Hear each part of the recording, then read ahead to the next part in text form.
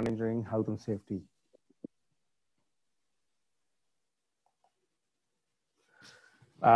Today I took a topic of sharing with you about quartz crystal resonators. A lot of people know crystals as basically crystals used in chandeliers. And some people have knowledge about crystals being used in watches and clocks. But by and far, a lot of people don't know about crystals. The reason being there's not very many crystal manufacturers in the world. It's a very niche industry catering to a very specialized and specified field. And most of the manufacturers are located in North America, which is US. Canada, we are the only main manufacturers. There's another small company here in Canada.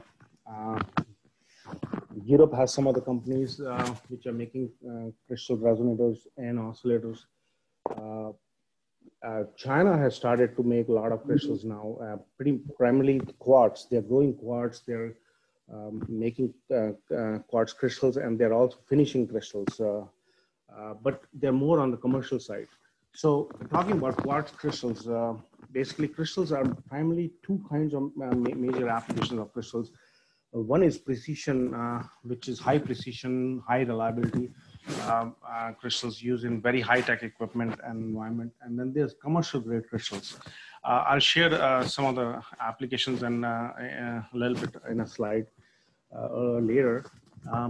I'm primarily working for a company which is making quartz crystal resonators, which are used for frequency and timing applications in a very precision market. So we are making precision crystals which are used in a telecom industry, which are used in aerospace, defense, space, satellite equipment, some medical applications, etc. I'll start off with talking about a little bit about quartz. So what exactly is quartz? So quartz is a material which is known to possess following combination of properties. Piezoelectric, which is pressure electric, piercing, coming from the Greek word press. It has a zero temperature coefficient cut. It's stress compensated. It's got a very high Q, means very low losses. It's easy to process. It's very soluble. It's got low solubility, and it's a very hard material. And however, it can be dissolved in fluoride etchants. It's found in abundance in nature, and it's easy to grow with high purity and perfection. So piezo comes from the Greek word piezo, meaning to press, and piezoelectricity is described as electrical polarity due to pressure, especially in crystalline substance. So basically, we can say that it's an electrical charge produced on a quartz surface when they are distorted or subjected to pressure. So quartz material will distort and produce mechanical vibration when an alternating current is applied to it. The next slide shows you how a crystal lattice looks like.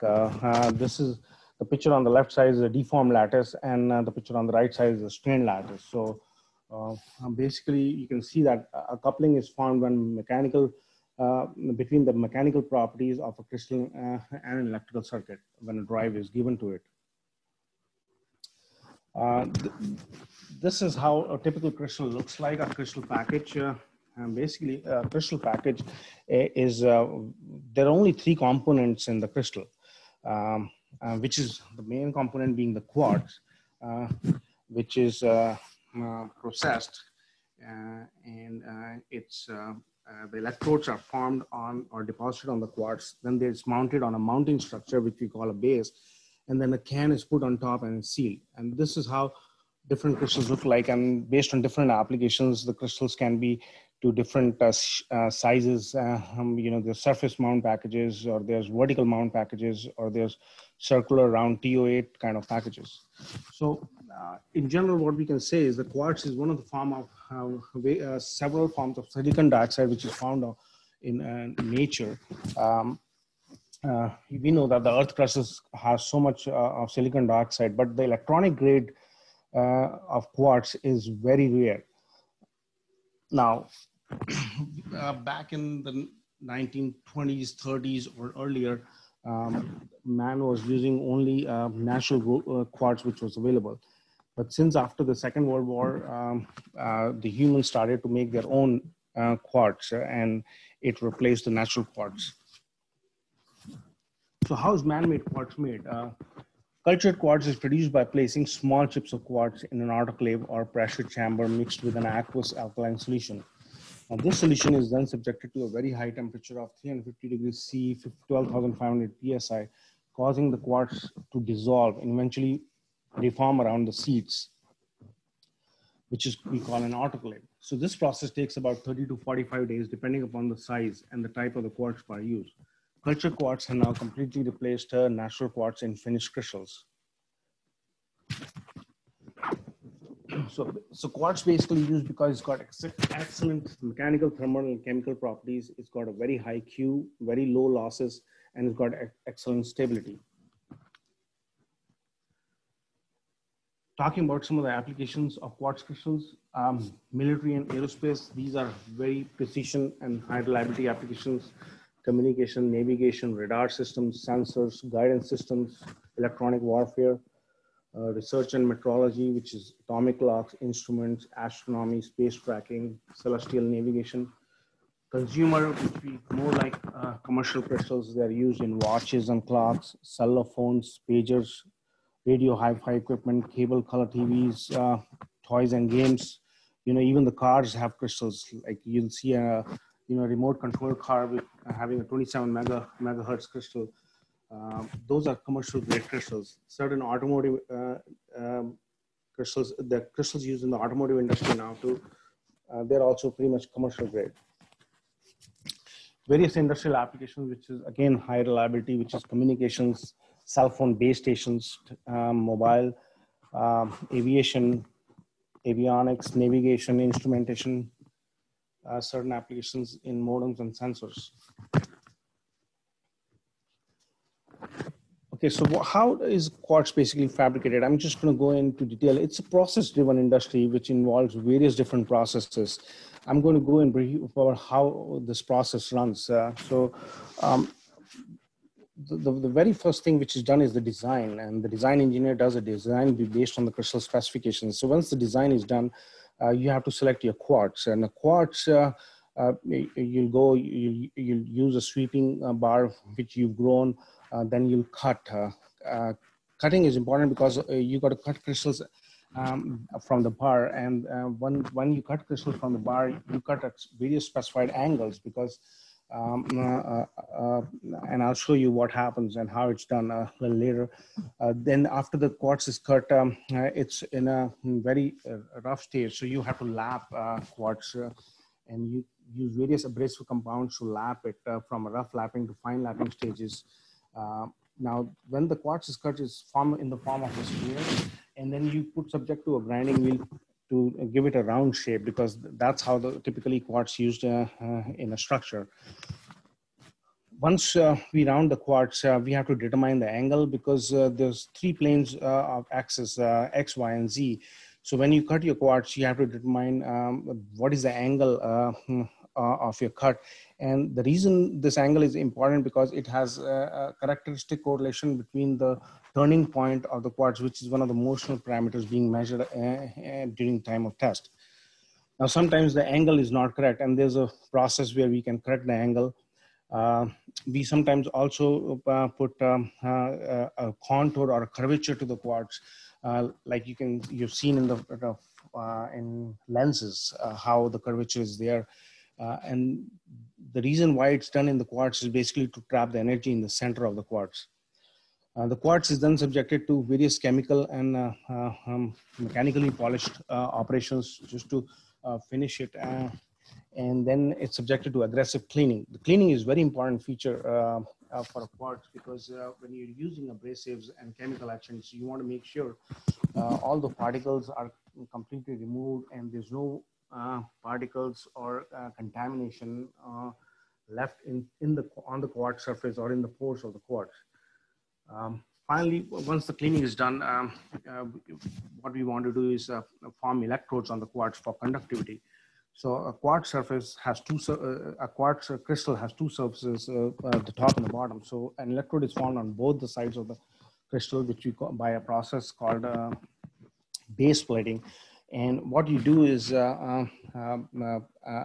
you use a certain mask and by certain processes like thermoevaporative plating processes or E-beam method of plating processes, you develop the electrodes on the crystal. I also want to say that there's a very direct correlation between the thickness and the frequency of the crystal. And the correlation is the thickness is inversely proportional to the frequency, or frequency is inversely proportional to the thickness. So as we keep changing the thickness of the quartz by lapping or by polishing or by capping etching, we are increasing the frequency. So we start off with a certain frequency and we know what our target is. So at every stage of the process, we are changing the thickness, and in reality, we are changing the frequency, and we keep measuring that frequency as we keep going. Once the electrode is deposited, then we want to prepare the quartz crystal to mount it on a surface. The mounting structure basically has few ribbons, and it's the quartz crystal is put in between those ribbons and cemented or bonded using certain type of epoxy paste. Then it is cured subject to aggressive curing. Curing is basically subjecting the crystal to various high temperature profiles to cure the bonded paste and to so that it's finished and it's fully cured, and then it's inspected. Inspection, again, very important feature, because you want to inspect your quartz to not have any defects. While processing, a lot of defects get formed in the quartz, which could be in the form of chips, scratches. When the quartz is grown, there could be certain type of defects while growing, which is inclusions, and there are surface defects like pits, which can happen at the time of growth, or there could be pits created as a result of chemical etching or polishing. So we inspect those for all those defects based on certain internal standards and military standards, and we separate the good parts from the bad parts, and we continue. Once the good parts are separated from the bad parts, we may do a final clean depending upon the application or the metal being used. Sorry, I just wanted to mention that when we talked about the depositing layer of electrodes, mainly gold is used. A very pure form of gold is used as an electrode. There's certain other metals like aluminum, silver, and nickel is also being used based on certain applications, but primarily we use gold.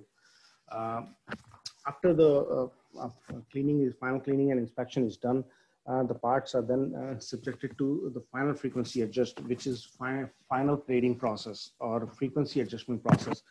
Because base plating brings the crystals to a certain level of the frequency to your actual desired frequency.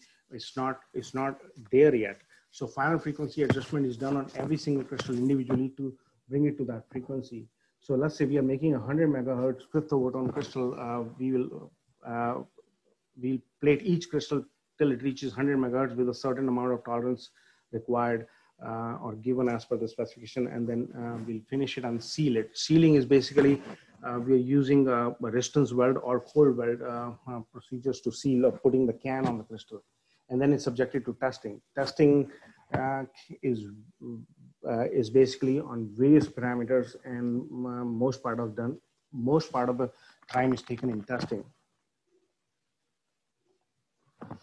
So quartz crystal cuts, as I was talking, this is a image shows you what a crystal looks like, a bar looks like, which is a form of a prism, and it's got 3 axes, X, Y, and Z axis.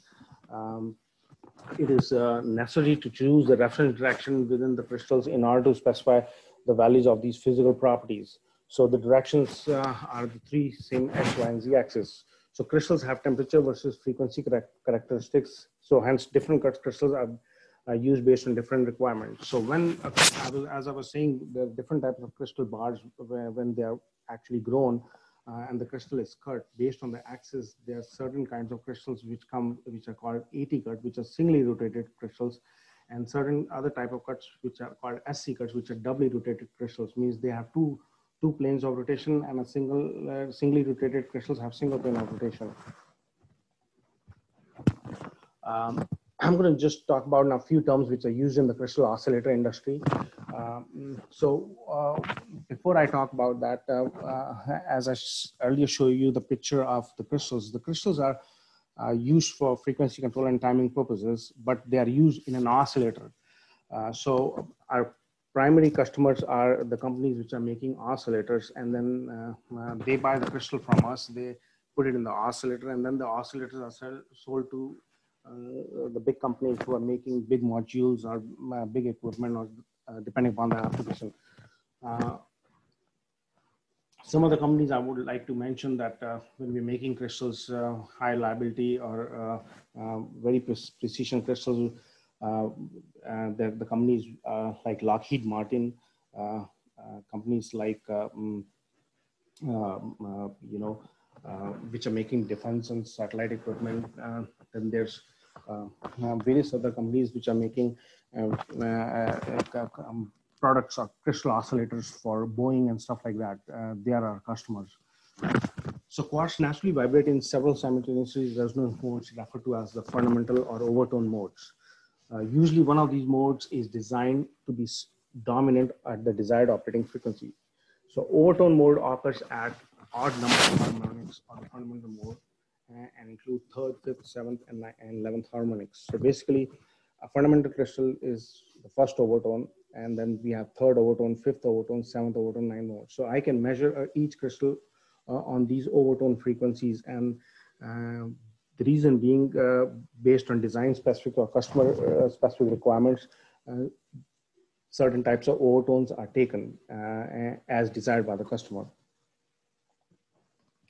So this is how a typical crystal looks like in a circuit element, where L1, C1, R1 are basically the motional parameters of the crystal. The mechanical elasticity of the quartz is represented as a motional capacitance C1, and the mechanical losses of the crystal appear as an equivalent series resistance R1. The electrodes, which I talked about earlier, plated on the crystal form a parallel plate capacitor with quartz as dielectric. This combined with stereo capacitance from the crystal holder creates static capacitance C0. CL is the load capacitance of the circuit. Crystals operate as specific load capacitance, which is defined by the customer for parallel load applications. So we could have a parallel or series resonant operation depending upon the requirements. So parallel resonant frequency is FL, which is at load, and series resonant frequency is at FR. So we will take each into consideration depending upon the customer specification. Pullability. The pullability of the crystal describes how the operating frequency may be changed by varying the load capacitance. The pullability specifications helps you decide how much trimming will be required to compensate for circuit component variations. This is very important because we are designing the crystal and making the crystal to go in a crystal oscillator. And the crystal needs to have pullability characteristics so that when the customer puts the crystal in their oscillator, they can fine tune it. Frequency stability. So this is typical how a crystal oscillator looks like. We have a tuning voltage which is applied to a crystal resonator. There's an amplifier, and then it gives an output frequency. The overall frequency stability of a crystal oscillator is depending upon the stability of the parameters which influence the crystal circuit. Long-term stability. This is most important feature of crystal characteristics, which we call as aging. So in terms what we can say is that the frequency stability of a crystal over an extended period of time is usually expressed in parts per million or parts per billion per day or per year. So aging is a general term applying to any cumulative process which contributes to the deterioration of the crystal unit and which results in gradual change of its characteristics. So when we make a 100 megahertz fifth overtone crystal, we have a certain design specification or tolerance given by the design tolerance given by the customer. So a customer would typically give a design tolerance on a 100 meg fifth overtone crystal as plus or minus 5 ppm. So plus 500 hertz to minus 500 hertz deviation is allowed. A customer expects that a crystal, when a drive is given to the crystal and crystal oscillate, it should reach 100 megs right away, and it should be stable at that 100 megs within that tolerance, or the aging of the crystal or the deviation of the frequency should be very minimum. Typical aging of a resistance weld parts is 2 ppm per year, and typical aging of a cold weld part should be 1 to 1.5 ppm per year. Now, there's various factors which influence the crystal aging and could deteriorate the crystal aging, which could be minute leakage in the package holder when the crystal is hermetically sealed. And if there's a small leakage, that could over a period of time can cause deterioration in the frequency aging of the crystal. Absorption of the crystal, very corrosion of the electrodes, irreversible changes in crystal lattice, outgassing of materials, or presence of contamination or other mounting stresses. Phase noise. Phase noise is a very widely term used in crystal industry, and it's a very important term, and is used to describe the instability in the phase or frequency of a crystal unit in periods of time in few seconds or less. It is measured as a ratio of power in the noise to that in the carrier at a specified offset frequency in a specified bandwidth. So the phase noise characteristic of a crystal is very important for resonators intended to be used in crystal oscillators for applications like radar, navigation, communication, RF, and test and measurement equipment. Vibration sensitivity, which we also call a G-sense. Vibration sensitivity or G-sensitivity refers to the degradation of the close-in noise performance of crystal resonator under the influence of external mechanical properties. Phase noise of other quiet crystal resonators can be significantly degraded when the crystal is operated in environments such as fixed or rotary wing aircraft, ships, missiles, another application where quartz plank is excited by mechanical vibration. This next slide shows you basically a quartz crystal, how an electrode is deposited on both the sides of the crystal. And the two pictures below, the one on the left-hand side shows a surface mount crystal package. And the picture on the right shows you like a typical TO8 round package, crystal resonator. To represent or give a perspective, this is a 2-mount package and a 3 or a 4-point mount package. So talking about how a crystal looks like, we have a crystal which is mounted on a base which shows the mounting clips. They're bonded and cemented where the electrode is. This is a base and the ribbon is suspended on the base, which has connected to the 2 pins, and the pins go on the printed circuit board. And the can is used and it's hermetically sealed. The same thing happens on a round package, which could be a 3 or a 4-point mount package. Testing. Crystal resonators are tested for various motional parameters once finished. This is based on, again, the requirements from the customer to specifications they want to meet. Typically, they are tested for frequency, which is series or low resonant frequency, motional capacitance, resistance, C1, RS, phase noise, turn point, angle, drive level dependency, which is DLD, and G sensitivity. High reliability crystals require extensive testing, which includes environmental and reliability test, aging test, various screening tests, vibration testing. Some of the testing for very high reliability crystals can take up to 3 or 4 months time. So just imagine, sometimes how much could be the lead time on a crystal being made for certain specified applications. Most of the crystals for standard purposes have a 12 to 14 week or 10-week lead time total from the point of manufacture and testing and by the time it reaches customer. But certain high reliability crystals can go up to 3 or 4 months of testing. Scientific research and experimental development. The design and manufacture of crystals is very technical, requiring advanced engineering staff and techniques.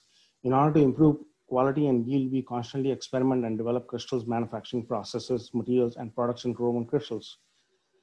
In Canada, we have become recognized as the Research and Development Center for Precision Crystals. Hence, SRED program is very important to us.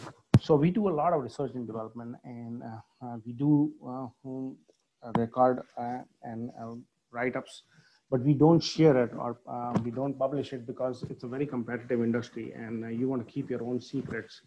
At the same time, the technology of crystals, it's not changing very much, but there's a lot of uncertainty and unknown variables. So we are constantly evaluating them and constantly trying to evolve and improve on things by doing the research and development.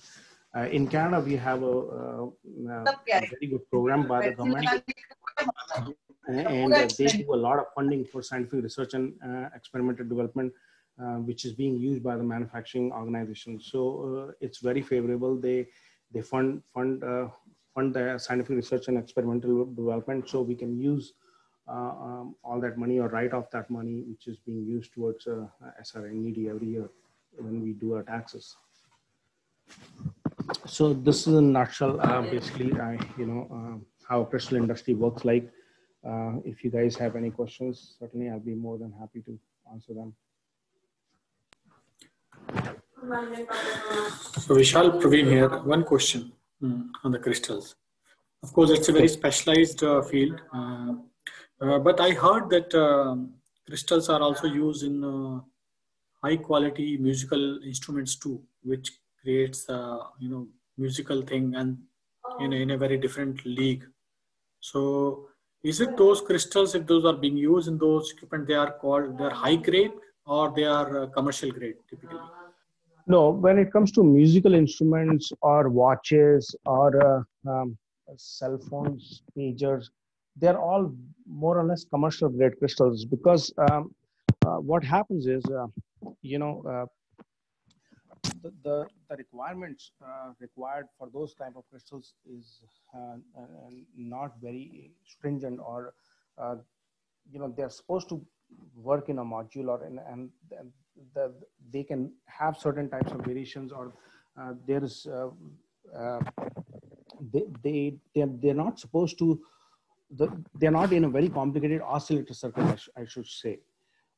What happens in a precision, they are in a very complicated oscillator circuit where there's so many specifications they have to meet.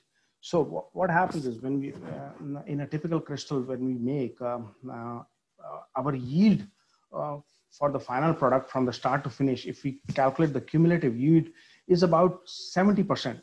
And you'll say that that's very poor, but that's very good, because what happens is when we test the crystal, it has to meet so many parameters, and every parameter has limitations, and it needs to fulfill all those requirements or parameters. So there's fallout for various reasons at various stages of testing.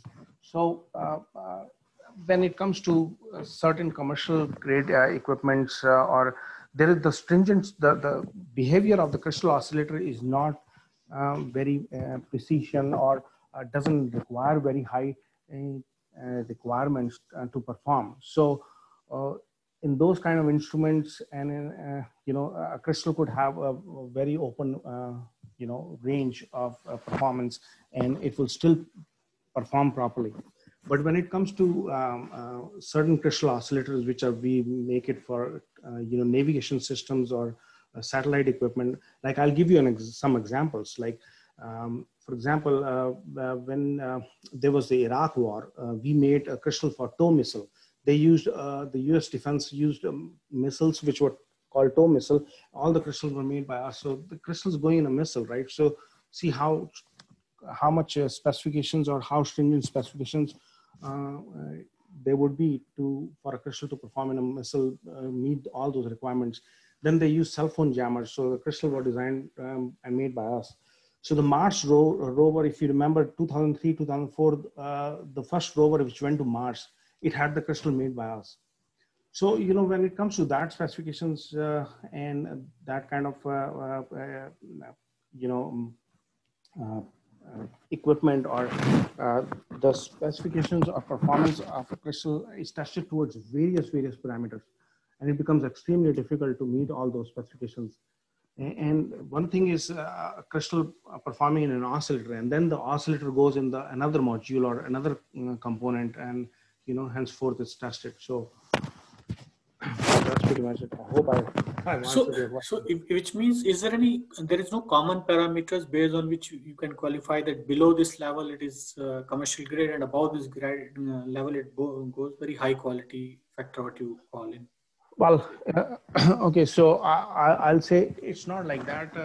It's more or less like, so for example, if a customer specification comes to me, and we have to design a crystal, which is say the customer wants a 20 megahertz fundamental crystal, and he has given a frequency tolerance of 100 ppm.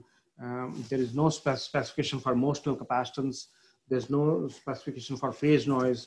And the customer says that, okay, at a 20 megahertz crystal, I need a resistance of say about, 25 ohms maximum. So, it's a very open and easy specification. All we have to do is make the crystal, the frequency specification is wide open. The resistance spec is very easy, and there's no other specification. So that's a very simple commercial crystal. So we'll make it a very simple design for it. But then if a customer, if a specification comes from Boeing and they want it for a space flight model, which has the specification itself is 100 pages long, for one product. There are some specification, I'll tell you, we in our company, we have a specification which fall under ITAR. It's a term used in North America. And those specifications, I cannot even look. I cannot even see customer drawings being an employee of the company still, because ITAR, there are only certain specified people who have to be qualified by ITAR. There's background checks. There's so many checks they're done. And, then only you can see the specification. So usually in our company, there's 2 people or 3 people at the most qualified to see ITAR specification.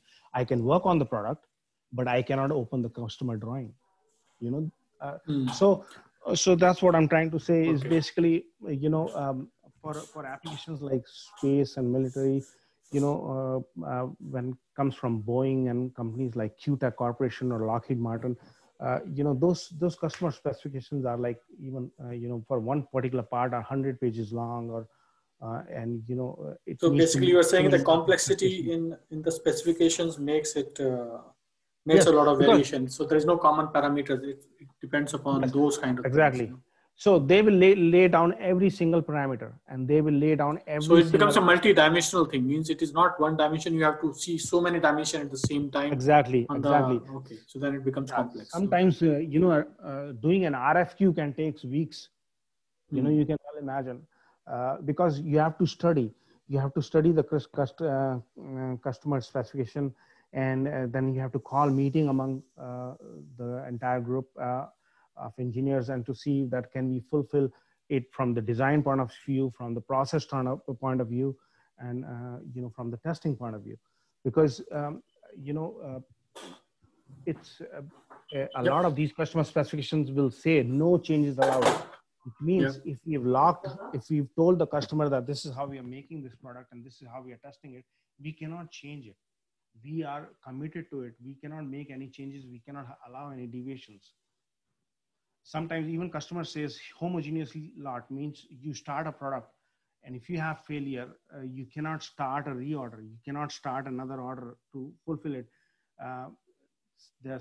Because most of these high reliability crystals at a certain stages in the process, couple of times we get inspectors from third party customer side. They come and look at the product and approve it before we can continue further. So there's lots of complications and complexities involved, and we have to make sure we look at every aspect of. Thank you, Vishal. It was a very different topic, but quite interesting. Thanks a lot. Sure. Thank you. I tried to keep it simple. I mean, I can go talking about these things, but then since if I use a lot of terms used in the industry, which are common people, because see, there's not even a single crystal manufacturing company in India, right? No oscillator manufacturing, no crystal manufacturing. So a lot of people, the terminology used in this industry, in some cases, is catered to this industry. So I didn't want to use a lot of those terms, but I ended up using some. So please excuse me if it was. Vishal, can I ask a question, because I'm still not clear on some. How do you convert how does the crystal vibrate and then get converted into this RCL circuit part of it? That's the crux I want to know. I want to understand once more. Yes, sure, sir. So as I said, sir, earlier, we first have a raw form of quartz. or we have a quartz wafer which we can say, which is silicon dioxide. So we optically process it by lapping it, chemically etching it, or polishing it. And then we leave it at a certain frequency because we can measure the frequency of the crystal. We can leave the, let's say we are making a 20 megahertz crystal or 100 megahertz fifth photon crystal. So we have the design specification would tell us that, okay, at the polishing stage, which is the last stage before the finishing stage, where we are going to put the electrode now, the frequency has to be so many, like say 20.5 megahertz or something, let's say. So we leave the crystal at that frequency. Then we will put the electrodes on the crystal by electroplating process or the thermoevaporative process. We will deposit electrodes. So basically in a machine, we have gold, and the gold evaporates, and then we have the masking the crystal, and the unmasked area will form the electrode on the crystal. Then what happens is we'll take this quartz wafer and then put it on a mounting structure. As I showed in this slide. Okay, let me open this again. So we'll put it on a mounting structure. So now you can see that the electrode, there's a round part of the electrode, and then there's a flat part of the electrode. This flat part of the electrode is mounted on the crystal base or the ribbon, and then the paste or the epoxy is applied to that ribbon and the crystal. They're bonded together, so the connection is made. This is connected to those pins or the leads, and these leads go on the printed circuit board or the PCB. So we have the flag on one side of the crystal, and then there's another flag on the another side of the crystal, which is connected to the other pin. So we have the positive and the negative, and then in some cases, in the three or the 4-point mount base or the circular package, we have the ground as well. So when a drive is given to these pins, so the crystals start oscillating, and because of oscillating and the piezoelectric effect, the because mechanical energy of vibration is converted into electrical energy. So the crystal, when the drive is given, crystal starts operating. So if it's a 20 megahertz crystal we made, it will start oscillating at 20 megahertz. The importance of that would be that when it should oscillate at 20 megahertz with the aging variation of or a frequency variation of 1 to 1.5 ppm at the most. So if the and what happens is, which I did not cover because it would go too elaborative. When we do the processing and we've mounted the crystal, we've cemented it, then we do bake. And after we seal the crystal hermetically by putting having a vacuum inside it, or certain cases we do helium backfill as well, depending upon the requirements. Then we subject it to excessive burn-in operations.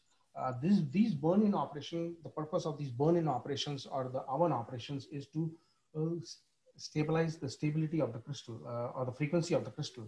So, which we call it aging, because burning of the crystal will do a lot of outgassing of the epoxy or the cement we used, or any outgassing of the inside the crystal package.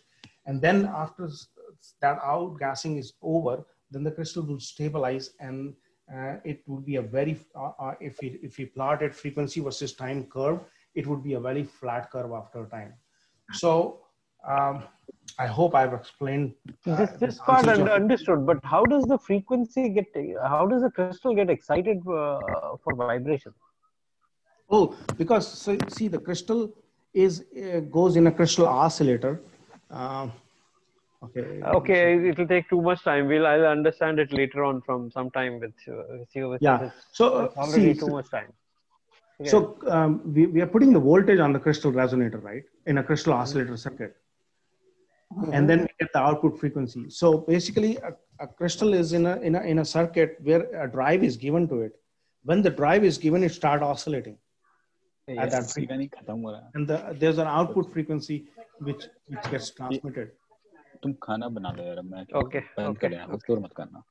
Okay, I'll understand it later on because it's getting too late for everybody, and there's one more presentation friend of ours, so we'll understand it later. Thank you. You're welcome. Thank you, Vishalji. That's a nice presentation. Thank you, sir. Our next presenter is Rajeshji. Okay, so I'm sharing my screen, and let me know once you are able to see it, and let me also know if I am clearly audible. Yeah, you're clearly We can audible. see you. We can see you. Okay, so thanks, Vishal. I mean, very, very interesting subject. I think a lot to be learned, but we got some idea. So I'll start with my introduction. I think I'm also with the same batch as Praveen and Vishal, 1994, but I was in MT. And, I have worked in various industries, started my career with a machine tool from campus. And then I don't know if anyone have heard of a company called Micromatic Grinding Technology. So I started my career with that. Then moved to Carbondum Universe, which is into abrasives. So I started handling first metalworking fluid, then handled abrasives there. And then after Carbondum, I joined Valvoline, where I'm actually handling the lube. So, I have a little varied experience in terms of machine tools, abrasives, metalworking fluids, lubricants, and some, allied products.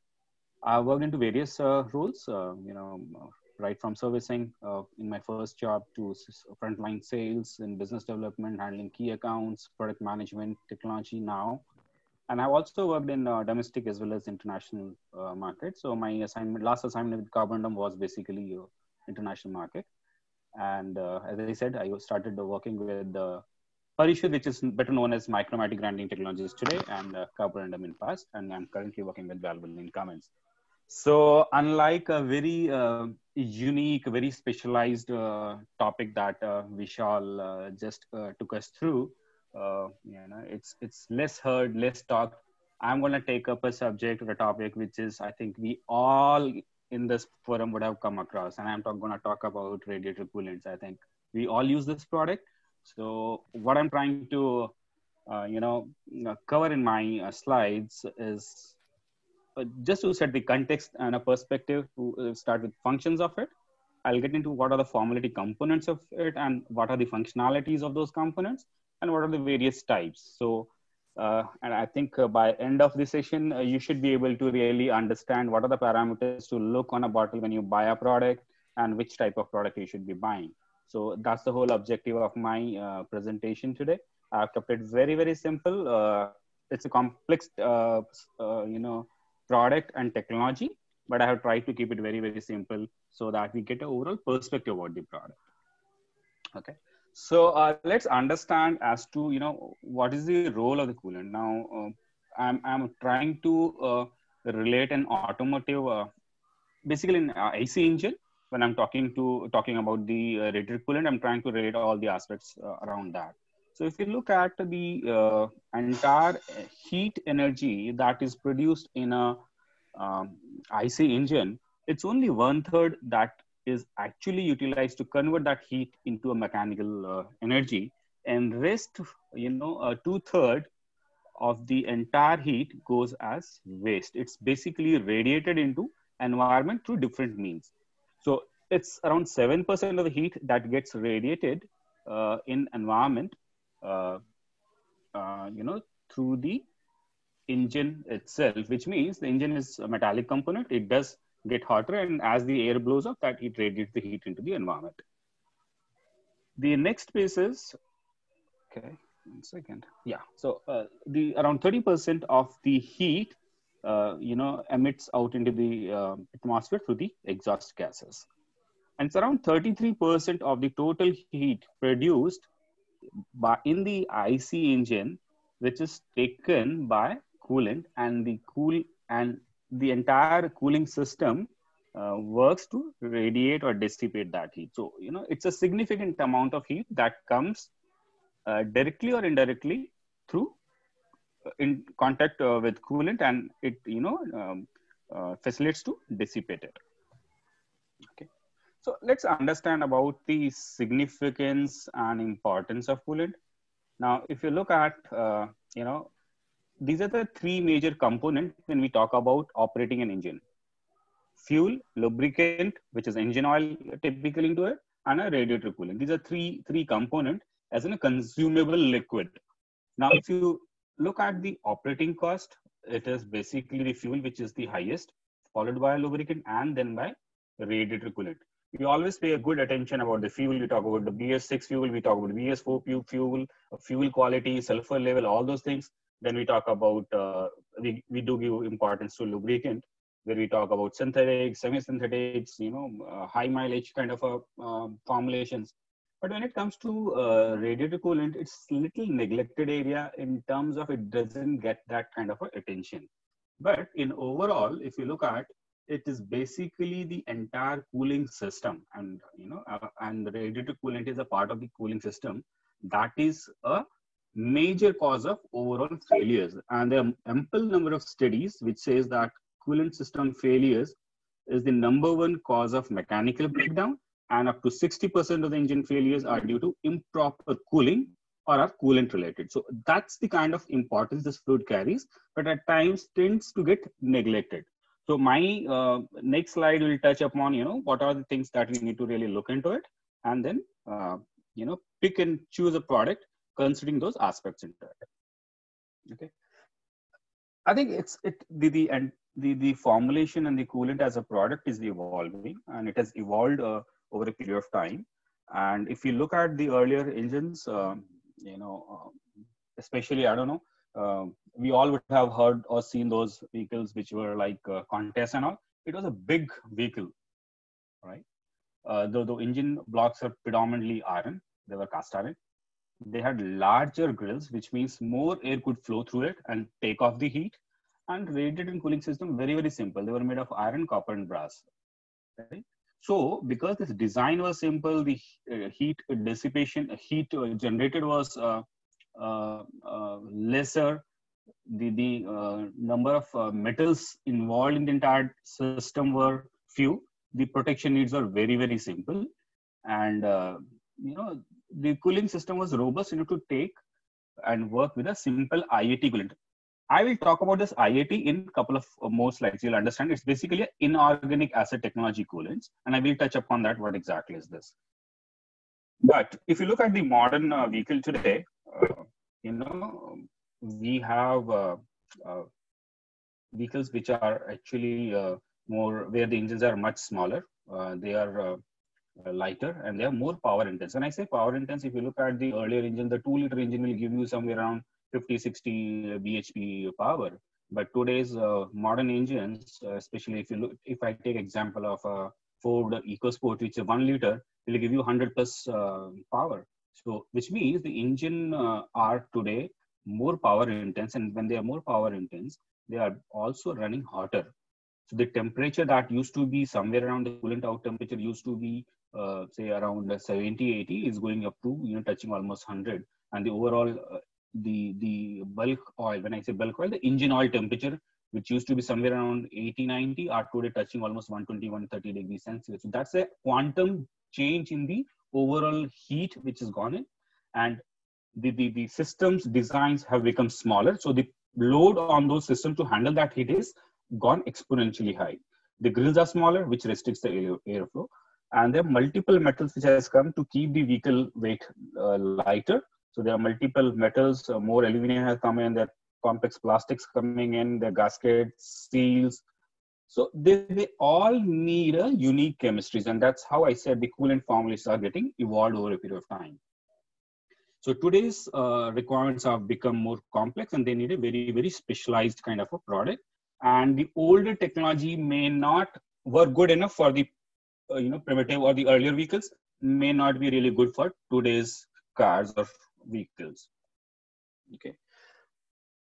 Talking about the functions, of course, the heat transfer is the main function of coolant. And as the word coolant says, it's basically taking off, dissipating the heat or transferring the heat. The other function of a coolant is to protect the entire system from corrosion. There are multi-metals, so we don't want corrosion, we don't want deposits. So it has to protect it from there. It does help in increasing the boiling point. We want the overall system, the boiling point to be higher, because if the coolant tends to boil, the liquid will turn into gas and will lose the volume of it. So it it will call for a frequent top-up or frequent addition of the coolant in the system. But in case we are able to increase the boiling point, we can minimize the losses, which is because of liquid changing into gaseous or a vapor phase. We need a freeze point depression. I think my friends who are sitting in Canada, they know. The coolant there is called as an antifreeze. They don't term it as a coolant; they call it an antifreeze because the temperatures are sub-zero, and they would want that the liquid in the cooling system should not freeze, because if it freezes, it will expand and it will spoil the whole system.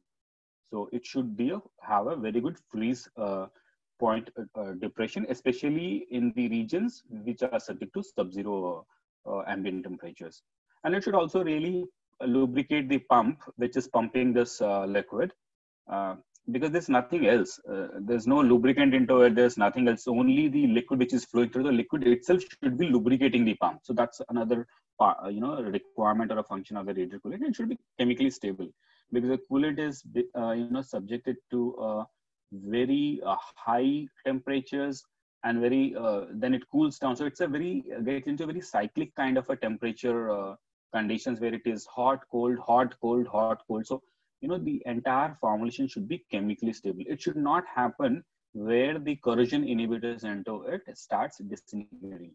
A simple example to relate is like when we boil a water, we always see a white precipitates or sediments, because the chemicals or the salts in that becomes unstable as the temperature goes up and you cool it down. So no, we don't want that phenomenon to happen here in coolant. So that's another function of a good coolant. And of course, it should be compatible with the multiple metals it comes in contact with, and the elastomers and the seals and also. So there are many functions of a coolant. Prime is of heat transfer, followed by corrosion prevention and freeze protection. Freeze point depression in the colder regions.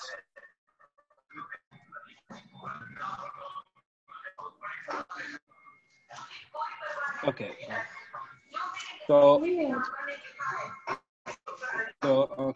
If you look at what goes into coolant, so let's look at first types. By usage, we can define the coolants in two ways. It's called RTU, or which is ready to use, which means whatever you get in a bottle, you pour into the liquid, into your cooling system or into your radiator. That's it. And there's a concentrate version also into market, where you need to really dilute it in a ratio which is recommended by the manufacturer. Right now, both has their own pros and cons. If you look at RTU, it's basically carrying at times 50 or 60% just water. So the overall cost of distribution of the cost to the user goes high, because you're then spending money in packaging it, transporting it. You pay taxes on just water, so the cost goes up. So the concentrate that way becomes cost effective, but it always leaves a risk of what kind of water is being used at the point of use, because water can greatly influence the overall performance. So generally, the OEMs, where they fill the coolants in their plant, they buy concentrate, and they have a well-controlled water available, and they can dilute it in the required ratio. But in a retail market, I think the best product is to buy a ready-to-use, because you are sure of that there's a water which is of right quality that has been used to dilute it. We are not leaving it to the mechanic who's using what sort of water we do. And India as a region, we see a very, very varied water hardness across the region. So there are water as hard as almost 1000 ppm as well. So we are not leaving that chance if you're buying the RT. Now then, we can also categorize a coolant by chemistry, which is conventional, IAT, I just talked about, OAT and hybrid. I'm going to touch this piece in one of the coming slide.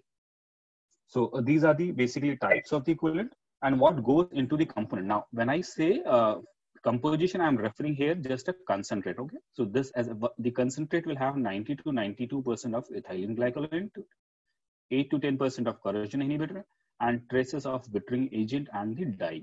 And in next slide, we will basically talk about what does ethylene glycol bring into the coolant formulation. It gives a very good freeze protection. So wherever there is a freeze protection required, we will add a glycol. So in any solution which is diluted and we are using into a car, and it's containing around 40% of glycol, will give us almost around minus 36 or 35 degrees C of freeze point. So that's a good freeze point, and it comes because from ethylene glycol into it. Glycol also helps to slightly elevate the boiling point also of the liquid.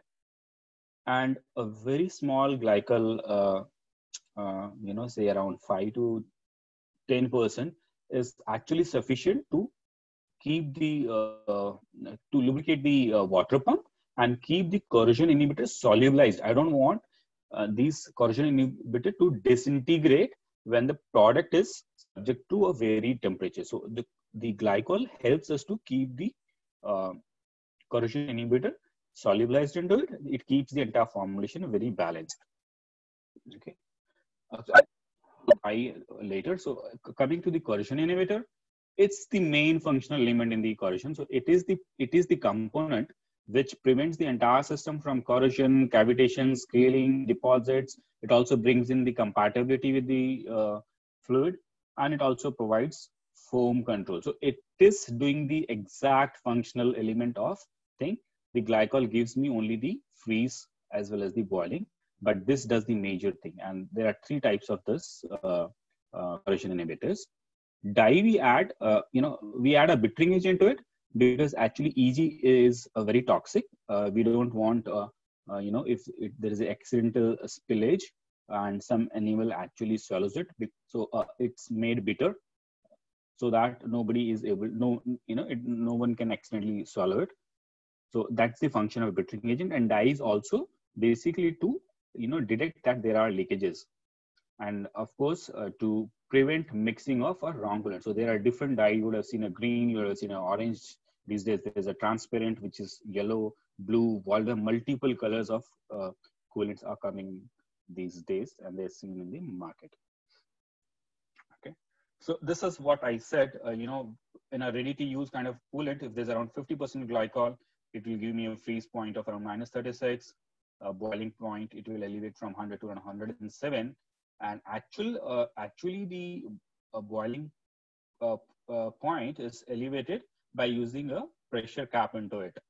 So we generally in car they use, or on a vehicle they use a 15 psi pressure cap, which takes this 107 to 129. So this is a varied component of the glycol into the formulation, and then what kind of freeze it gives, what kind of boiling it gets, and by adding another 15 psi pressure cap into Radiator pressure cap into it, this is the kind of a boiling point we can take on. So this was the main another aspect that I had been talking about, IAT, OAT, and all. So what exactly is it? This basically the chemistry into it. The corrosion inhibitors are basically a combination of multiple salts into it. Now, the inorganic salts like borates, silicates, phosphates, nitrites. So the combination of 4 or 5 things into a formulation. Now, what happens is over a period of time when the product is being used, these different salts into it have a tendency to deplete at a different rate, right? So there are few things which will deplete very quickly. There are few which will deplete slowly. But what happens is, if this is the line where I say this should be a minimum, a level of the each ingredient, my coolant gets imbalanced when it attains around, say, this kind of a service life, because this component has depleted below the level that I would intend it in the formulation. So as we use or prolong the usage of the coolant into the system, the coolant becomes more and more unstable. The formulation becomes imbalanced, and it will not give me the kind of a protection that it should be giving me. So that's a limitation of IAT, because different ingredients or different formulating components here degrade at a different rate.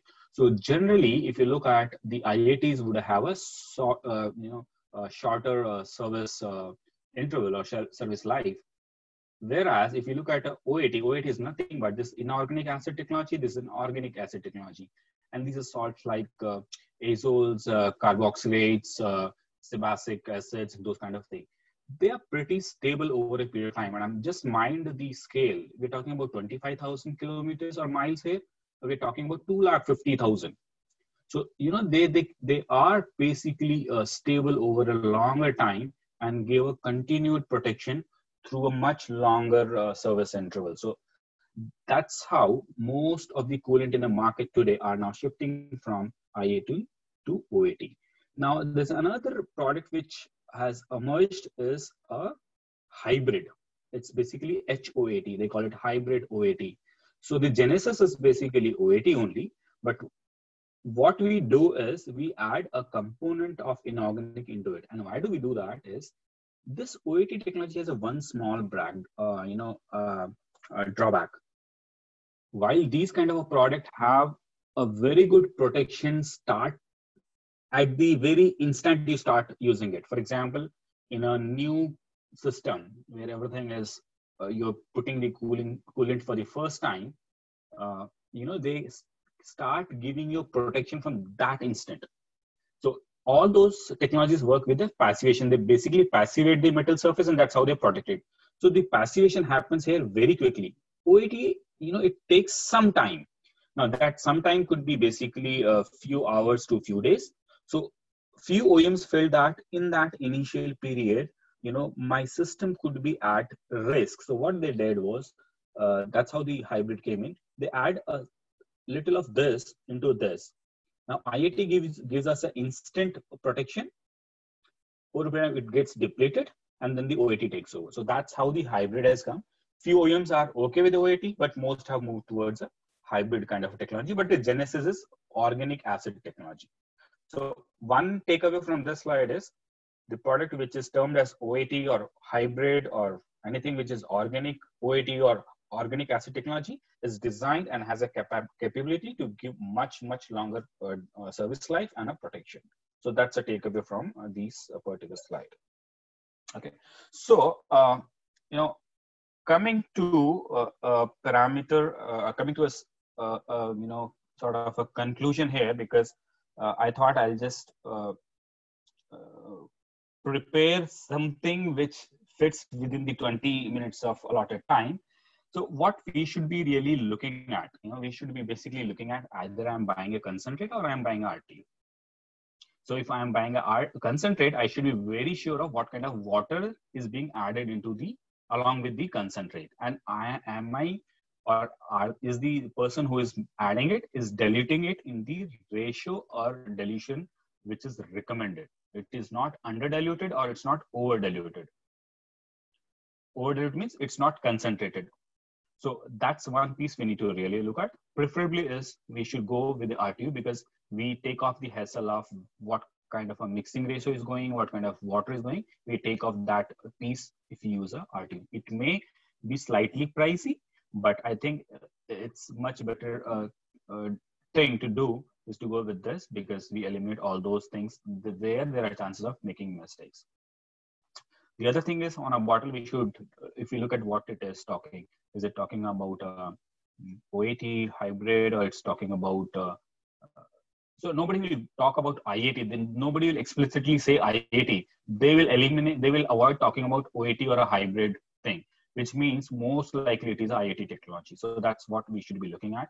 Third thing is, we should be looking at a freeze protection. Now what happens is, while glycol, for India, since we are a very, it's a tropical climate, we really don't need a freeze protection, right? And the glycol adds to a significant cost in the formulation. So in a race to bring in a cost-effective product, there are ample, I think in the 50% of the product in the market today would be just water-based. So while we are okay as far as the freeze point is concerned, because we don't encounter those kind of temperature, but what happens is we are losing a small piece that glycol also plays in terms of the solubility of the corrosion inhibitor and also lubrication of the pump. So small element of glycol is always better and should be preferred. And how we should look at it is, if we try to look at the information about the freeze protection, there could be a -36, there could be -24, -16, -9. But if it is saying there's no freeze protection, I think that is something that we should really avoid at, because then the entire coolant formulation may become a little imbalanced because of the solubility characteristic that we lose in a formulation without glycol. There could be products which are called as non-antifreeze, which is clearly it's a water-based product. All right. So those are the aspects that we should look at. And if you're using a constraint, obviously a dilution ratio, we must look at what is the dilution ratio. So basically, my recommendation when you buy is to go for a RTU, eliminating all the hassles of water, type of water, concentration, dilution ratio, and go for a product which has some glycol, right? And the freeze point there could be an indicator whether it has a glycol or not, and preferably an OAT. Sorry, it should be an OAT and a hybrid kind of a technology. So I think in short duration of 20 minutes and not taking much time, I thought I'll just give you some takeaways. It could have sounded very, very basic, but that's what I thought was possible in this allotted time. So in case you have any question, I would be happy to answer. And I feel, or I think, let me know if it made any sense to all of you and it was well worth your time. Thank you. Thank you, Rajesh. Rajesh, Thanks, Rajesh. One question I had, Rajesh. Sir. It was a very nice presentation, informative presentation. Just to tell you that I was instrumental in bringing the aluminum radiator technology into India way back in '92. Great, sir. And at that time, we had one issue, which was we were transitioning from copper brass radiators to mechanically assembled radiators, and then we moved on to controlled atmospheric brazing type radiator technologies or heat exchanger technologies. But initially we had faced some issues in terms of corrosion, which happened to the because the people were not used to the aluminum technology, and we had corrosion issues in the radiators, and there were a lot of warranty issues which we faced. And when we dissected the radiators which are coming back from the field, there was a lot of corrosion, and probably it was because of the people were not aware of the radiator coolant issues at that time, because it was new thing. Previous to that, they just used to pour water and that's it, drive on, as you told it, the condenser. Now tell me the reason of corrosion at that time, what we saw in aluminum radiators. Was it primarily because of the condition of addition of water into the coolant, or was it that at that time IAT was predominant and the technology had not moved on to OAT and hybrid AT? Yes, so partly you're right. Those are the days when IAT was the predominant formulation here, and as you rightly said, that was a transition phase of bringing in the more of aluminum. So there are multiple, as I said, the multiple component has to go. So there's some component which has to protect from the cast iron or the iron from corrosion. There's some component which has to protect aluminum from the corrosion or deposit. So the formulations earlier were very, very simple. In fact, you rightly said, just water and put nitrite into it and that's it. Nitrite gives a very, very good corrosion protection for cast iron. But what we need is basically to prevent aluminum is silicates into it. So I think it could have, the reason could have been the formulation was very basic, designed for more of a cast iron and less of a aluminum protection. That could have thing. But today, if you see, because I think everybody has moved to aluminum radiator, the silicates are found very, in the coolant, yet being a IAT. So earlier IATs could be without a silicate. that could have caused the corrosion, because silicate is one which will protect the aluminium. Okay, Rajesh, lead this side. Yes, sir. Yeah, that was a very nice presentation with very good features and the information for the domestic use also and for the automotive also.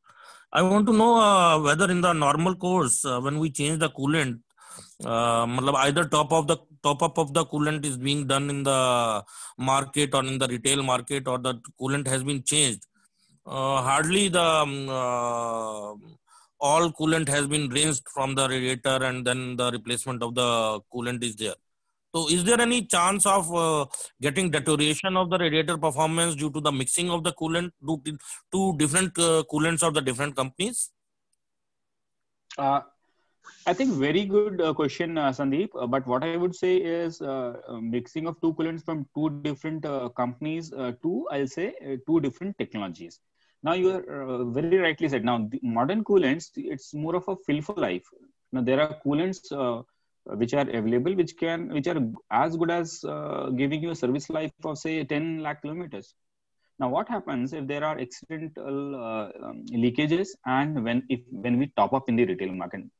That is the time when we need to be very, very careful, because if I am adding a IAT into it, right, the inorganic technology, which is predominantly available because they're very cheap also in the, so, and the mechanic will go by what works best for him in terms of his incentives and his motivation.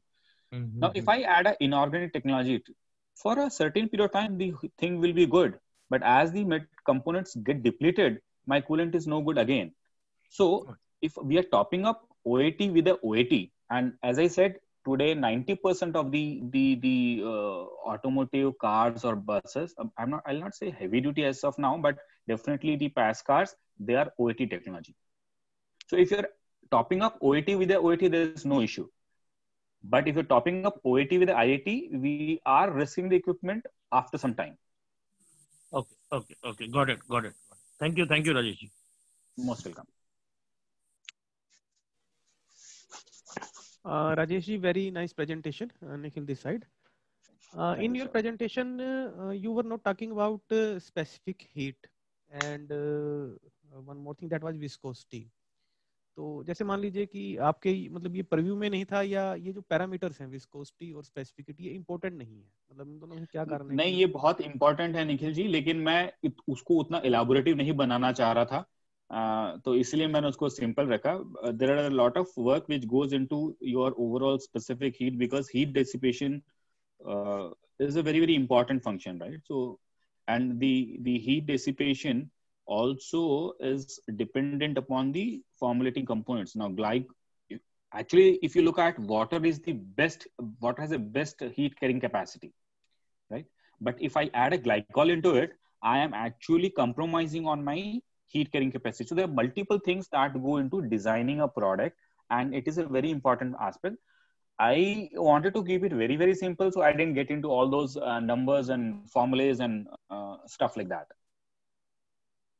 Okay. And one more question is here: is there any phenomena like cavitation or this kind of phenomena which deteriorates the performance of heat exchangers? Yes. I think one of the slide I did touch upon the the cavitation. The pump cavitation is the biggest issue. The other thing is liner pitting, as we called it in a heavy commercial, because वहाँ पे liners होते हैं. Small cars में हमारा wet liners नहीं होते हैं. So liner pitting is a big issue. So there are multiple aspects there. I would have loved to talk about all that, but Nikhil, it was becoming a little difficult to fit everything in the window of 20 minutes. So I thought I just keep it very, very crisp and short. But if there is an interest, we can always schedule a next somewhere anytime, and we can touch on all those nuances of the heat and cavitations and how the cavitation happens and all those stuff. Definitely, Rajesh, that was very nice presentation, and everything was very planned. Thank you very much. Thank you. So, Rajesh, this is Praveen here. Call सामने एक point touch किया था regarding corrosion when these micro channel heat exchangers, basically which you call radiators, were Aluminium, introduced. Aluminium पे. Yeah. So, I'm just trying to relate, in sometime in 2002, 2004, we introduced the same technology of the heat exchanger in air conditioning industry for the condenser. Yes. Yes. Okay. But, unlike Radiator, which is roughly around 0.5 meter long, our heat exchangers were roughly around 2.1 meter long. So there were a lot of issue in terms of the micro holes, the Pinholes, you call it. Yeah, so it used to have pinholes, over a period of time, Yes. initial range of micro channel aluminum heat exchangers. So it used to leak from the pinholes because the thickness was not uniform across the hole. Correct. And then there was some coating which is called magnesium coating, which is being uniformly distributed so that surface corrosion is minimum. So those were not very perfect. So when Khalsa was talking about corrosion, it was a external pitting or those kind of this thing or internal corrosion? See, the corrosion will be basically when we are referring here is all internal. Internal, okay. Now, your issue in air conditioning is totally different, and I can talk about that as well because in my earlier assignment, I have handled the forming fluids, which are all evaporative forming fluids, which goes into your condenser manufacturing the fin stampings and tube drawing and your hairpin bend joints and all those stuff. So there the issue is different. The issue there is basically the kind of a see what you need in your those kind of evaporator manufacturing is lubricating fluid which is vanishing type, which actually evaporates by itself and you don't really need to clean it to remove it. Right? Now, if you have certain products which are used to draw it or deep draw it, what happens is if there are residues, when you do a brazing, when you put your hairpin bends and you put into the oven for brazing, those residues tend to burn and escape, and at times they will cause us sort of a holes. That gaseous element will during the brazing it's trying to eliminate exit out of this whole thing. That will create a sort of a fine potential areas of weak spots which will later get into your leakages, and these leakages would be more in the brazing area on your hairpin bend joints and all. The other thing which is in your tubes is basically because of again the kind of a chemical which is or the lube that you have used. Now there are certain products which when you use your refrigerant into it, and if there are residues, they actually make a very corrosive, they react and make a localized corrosive thing, and that creates your basically corrosion and leading to a pinhole sort of a thing. So it's all to do with your lubricant that has gone in drawing those tubes or stamping those tubes. Basically, it's a tube which gets the pinholes leakages. So it's basically fluid used to deep draw it. Okay, so it's a kind of very small micro blowholes which you're saying. Absolutely, that is in the area of brazing. जो आपके hairpin bends होते हैं ऊपर, वहाँ पे जहाँ brazing हो रही है tubes के साथ उसकी, उस area से leakage है. That is because of that. But if it is in the length of the it's somewhere in the length of the tube, then it's possibly or potentially because of the kind of a liquid or lubricant that was used to draw it. What you do is basically expand करते हैं ना, fins के में लगा करके stack करके tube को डाल के उसको expand कर देते हैं. The whole system becomes sort of a, that's how you assemble it. Okay. No, I got it. Right. So you have a stack of fins. There are two types of technologies in there. One is extrusion and another is mechanically expansion. So there are two different technologies in heat exchanger manufacturing. Yes, sir. Okay. So there is basically fins and there is a corrugation. There are two ones. Yeah. So those are the mechanically types. And the extrusion for the type of what Praveen was mentioning is that they are micro tubes or micro holes, not micro void. It's called micro void tubes, which are used in through or which are manufactured through extrusion process. So these are different technologies. Yeah, you're right. So we are talking about in the air conditioning, it is extrusion process. Yeah.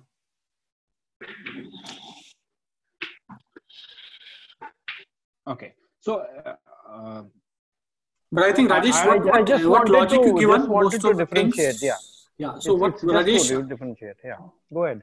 so what Rajesh said, I think some of the findings which we also find in similar lines, you know, the process of extrusion and the various, I think, I don't know the process, how this extrusion process happened when these coil tubes were manufactured, but something came to that line only, that there was some, maybe some blowholes, very micro holes remains, and the coating, surface coating has some, need a very special magnesium coating so that it doesn't react. So, and then if a small thing happens, the pinhole happens and then the gas start leaking.